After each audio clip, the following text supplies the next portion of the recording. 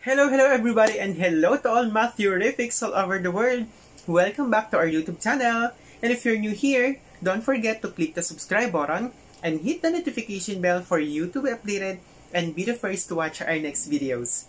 By the way, my name is Matthew, who loves you. Thanks God I found someone like you. For today's video, we're gonna do the unboxing, the setup, the testing, and also the review of BOYA BY-MM1 microphone. But before you proceed, I just want to give some credit to a very good friend of mine, J-Mart Palyanan Gamboa, Ramer Ramram Hiponya, and many more for always supporting and watching my vlogs always. And giving me some tips to help me to improve my vlogging skills. Thank you so much. I highly appreciate it. So without further ado, if you're ready, then let's start.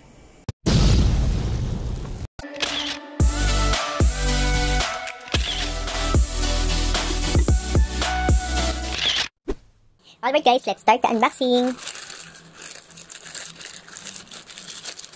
Naku, saan ba natin ito bubuksan? Oh no! Oh, ito rin siya agad. Oops. Siyempre, as usual, makikita natin dito yung pinaka-box ng BOYA microphone natin. And alam nyo na talagang legit siya at saka original dahil dun sa kanyang stickers. Ayan.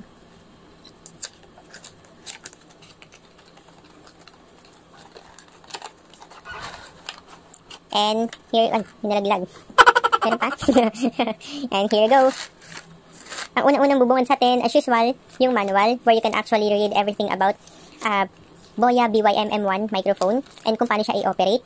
And meron din dito warranty card and yung resibo. By the way guys, I got this sa Shopee for only 1,286 pesos. Included na yung shipping fee doon. And the BOYA microphone itself. Ayan, nakalagay na siya dito. Ayan. Pag tinanggal natin, ito yung itsura niya sa loob. And ito yung pinaka-windshield. Ayan, para at least, pag nag-vlog tayo, kumahangin, or sobrang ingay sa labas, hindi niya makukuha lahat ng ingay na nasa palibot natin, or nasa paligid. Ayan. Silica gel. Wow, may pouch. May pouch para at least lagayan ng mga accessories. And ito naman yung shock mount. And meron ditong mga cable. This one, yung cable na to para sa cellphone, sa Mac. And the other one is para naman sa mga camcorder, camera, DSLR. Ayan. So, here you go guys. Alright guys, this time is a setup naman natin siya.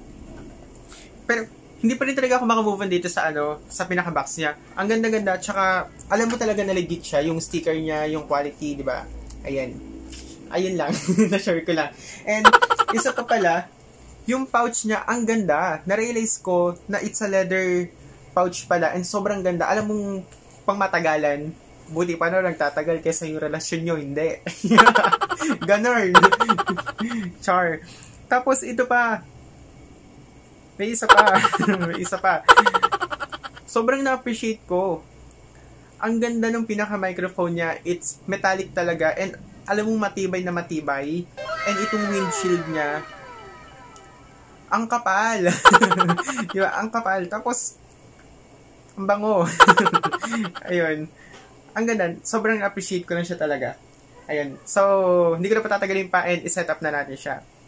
So, ayun na nga, nakalagay na dito yung pinaka-microphone and then windshield.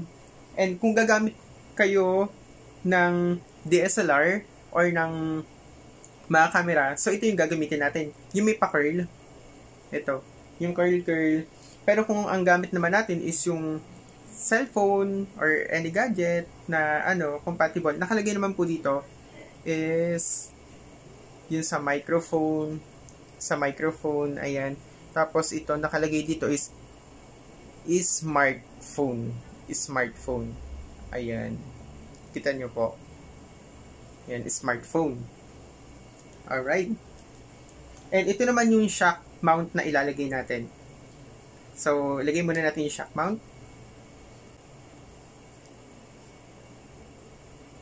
Tigas. Ayun! Masok din. Ang higpit niya, grabe. Tapos, ilalagay na natin yung eto. Ayan, depende kung DSLR camera or yung smartphone. Alright? And ito, yung yung naka-curve na ganito, ito. Basta, ito. Ganyan. Ito, yung isasaksak natin dito.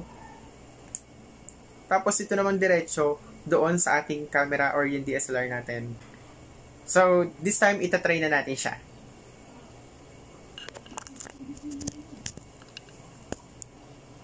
By the way, guys, before I forgot, this is my actual voice or this is my actual audio without BOYA by-MM1 microphone. Ito na yon. So, naka-on yung aircon, pero this time, itatry na natin siya with BOYA microphone.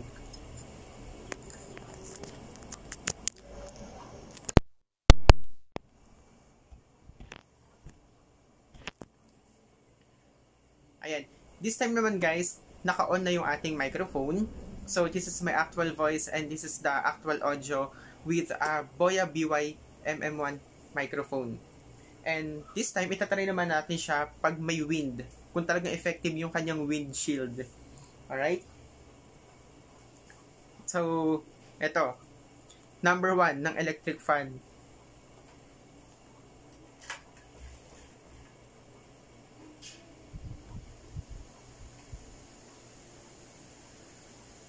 And guys, this is the number 1 ng electric fan. Kung naririnig nyo yung kanyang, kung gaano kalakas yung noise, yan yon. And, try naman natin number 2.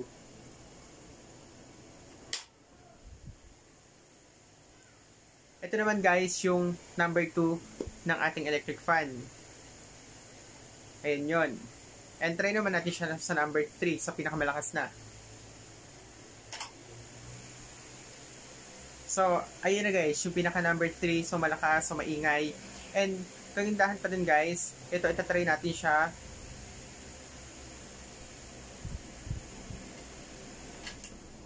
Ayan.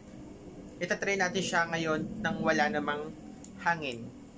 And yung BOYA microphone natin, magagamit din natin siya pag nasa labas tayo. Mas maganda siya pagka nasa labas kasi ini-eliminate niya or dinidecrease niya yung noise na nasa surrounding natin. Yun yung kagandahan nun. Mas nagiging clear yung voice natin and nawawala yung mga echo. Yun yung kagandahan nun. So, sobrang ganda nito, lalo na kung aspiring vlogger tayo. Ayan. Tsaka, sobrang makakatulong siya talaga. And sa mga vlogger, YouTuber, kung mahilig ka mag-video sa mga may ingay na lugar, ayan. Yun. If you found something useful in this video, don't forget to like, subscribe, and hit the notification bell for you to be updated and be the first to watch our next videos. And don't forget to share! And if you have any suggestions or requests to our next vlogs, don't forget to comment down below. Once again, this is Matthew, who loves you. Thanks God I found someone like you. Thank you for watching. See you again!